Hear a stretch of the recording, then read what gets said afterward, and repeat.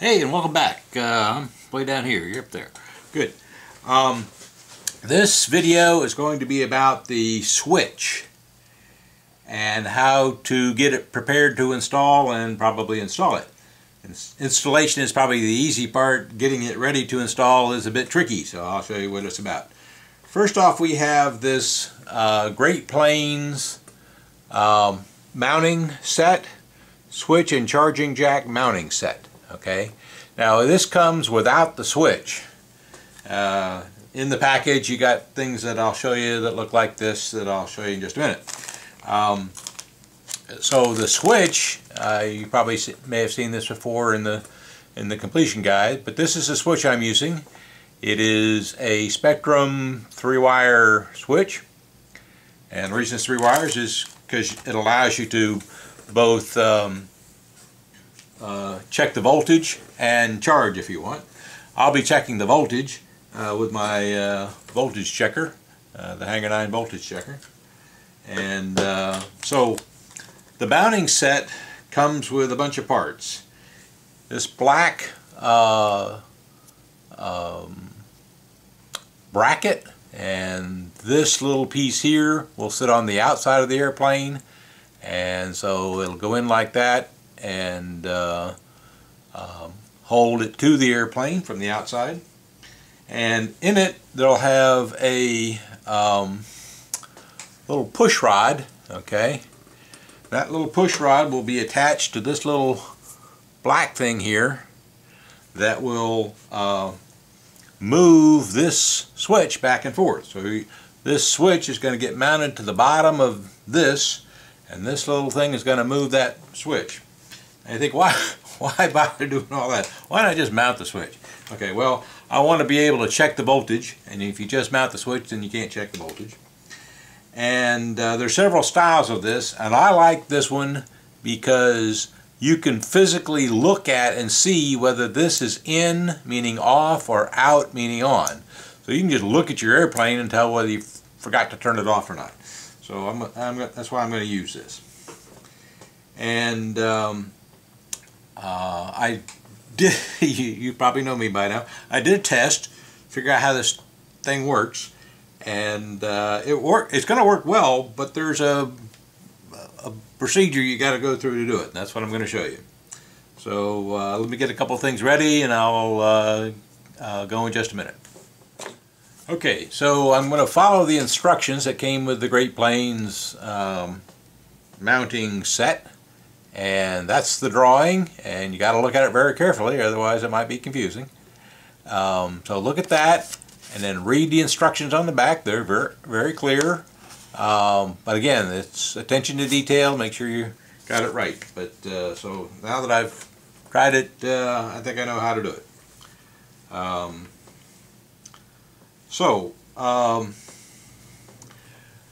Recalling that the switch has an off side and an on side, and the off side is the one with the 2 wires on it, and the on side is, this is the on side, which will go to the receiver, to power the receiver. The off side has 2 wires, one that will be mounted in this switch, and the other that will be where the battery will be installed. So the battery will go here, this will go into the mounting set, and this will go into the receiver. So the off side, that takes the battery, and it's off until you turn the switch on, and then it powers this side, which goes to the receiver. And this is the plug where you can test or charge, and I'll show you what that means in a minute.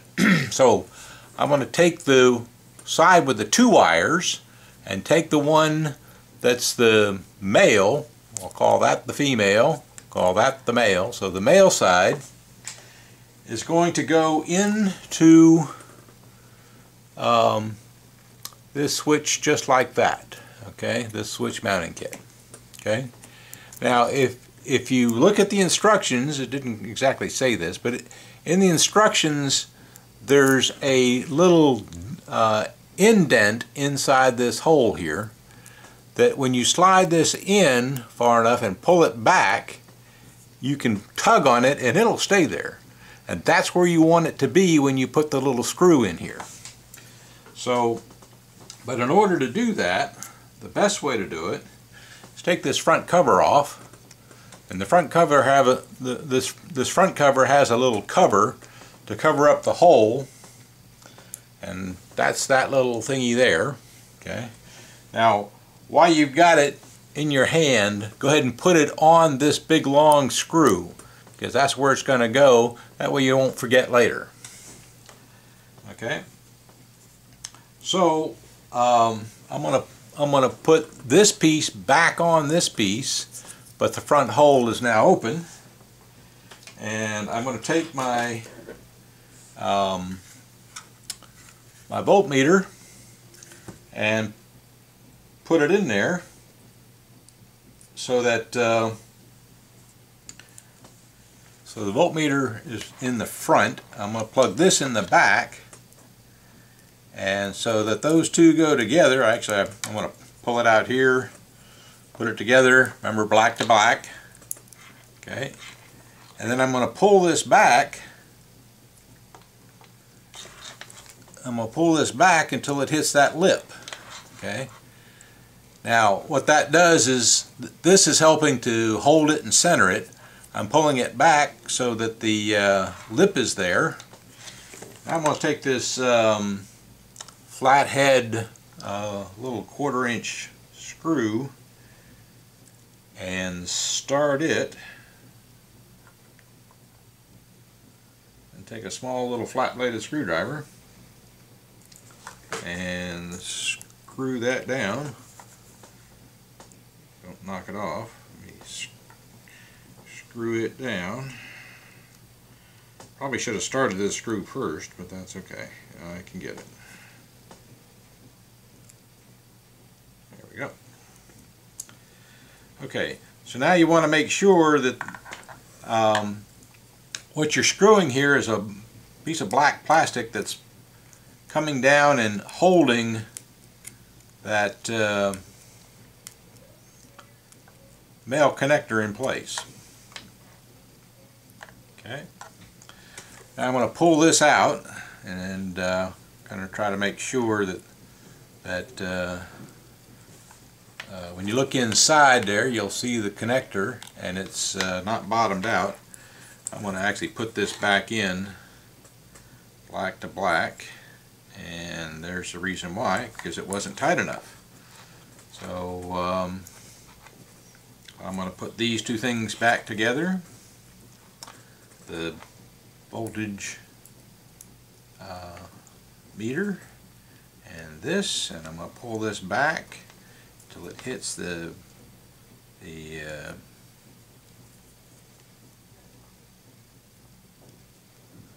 little D10 in there.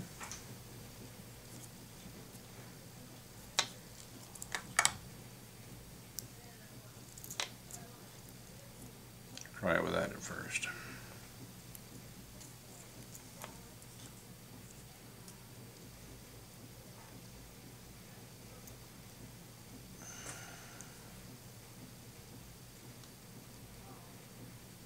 There we go. Now I got lots of pressure on that, and it won't slip. I'm going to tighten down this little flathead screw.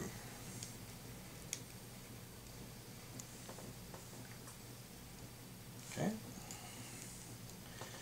And it is good and tight, but you don't want it so tight that it breaks the plastic of that male connector. So now I'll get real close here, and you can see that that male connector is sitting up from the bottom. You can see how far down this screw is. So when it's up from the bottom, let me see how tight it is. Oh yeah, it's good and tight. So now with that thing up from the bottom, it's going to make it real easy to plug the connector in. He says jokingly.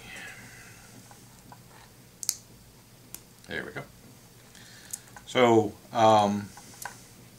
yep. What I should have done was put this back on. That would have made it centered, hopefully. And then you can stick that on. Okay, so now you can pull this on and off, and the lead from the switch isn't going to move anywhere. Okay, I'll take that off, take this off. Okay, that's sort of step one. Let me pause a minute, we'll go on to step two. Okay, step two is, this is the switch, on-side, off-side, and I'm going to take the cover off. So taking these two screws off removes the cover, then the cover just says on and off, but you can tell which one is on and which is off because you got two wires which is off and one wire that's on. So I'm going to take these two little screws out, because the cover on this is meant to be mounted directly onto an airplane, and so the cover is no longer needed because this is not sticking out of the airplane.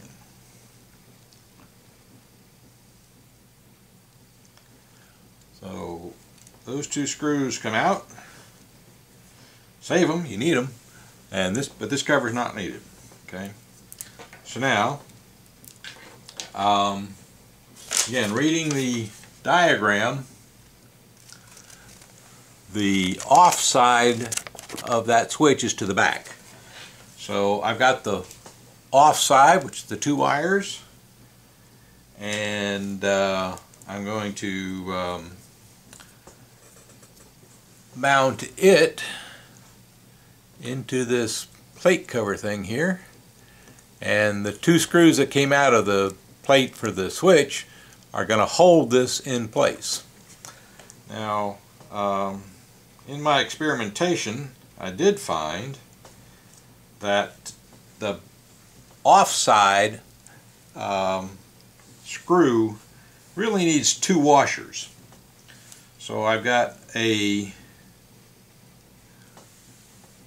tiny little large washer and a tiny little small washer. Okay, so the reason for that is that'll make sure that the washer will just make sure it doesn't slip through this slot in the back. So I'm going to put the tiny little small washer on first, then the tiny little large washer on second, using my tweezers. I could never do it with my fingers. Now, these washers are just from my collection of stuff, and that collection of stuff includes a whole set of 2mm size washers and screws. So these are 2mm size washers. And so what we're going to do is put this here, hold it with one hand, and hold it there where you can see it. Take the tweezers, grab the screw just below the washer. Okay, screw just below the washer and just insert it in the hole and hold it.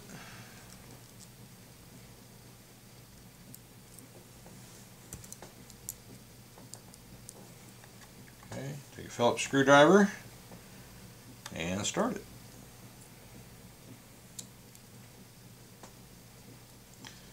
So by starting it in the slot first,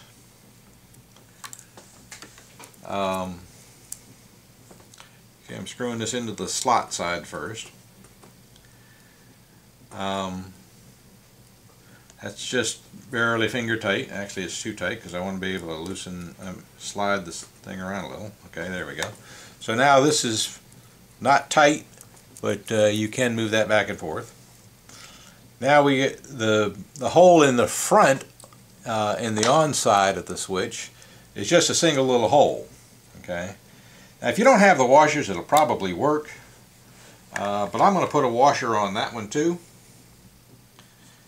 And so get my tiny little washer, put it on my tiny little screw bolt. And this time I'm just going to not bother with the tweezers. I'm going to take my Phillips screwdriver, hold it with my finger, and make sure that I tell you what. Now what I'm going to do to make it easier is I'm going to line this hole up in the front side, on side, so it's just right where it needs to be, and then tighten the back screw.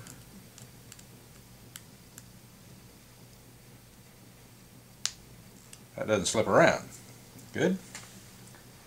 Then I'll get my screw and Phillips screwdriver and start it in the front hole.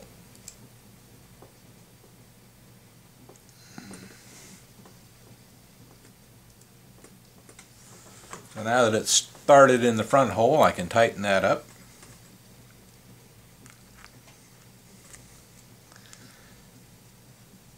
Okay, that's all real important because the next step limits your access to these little screws.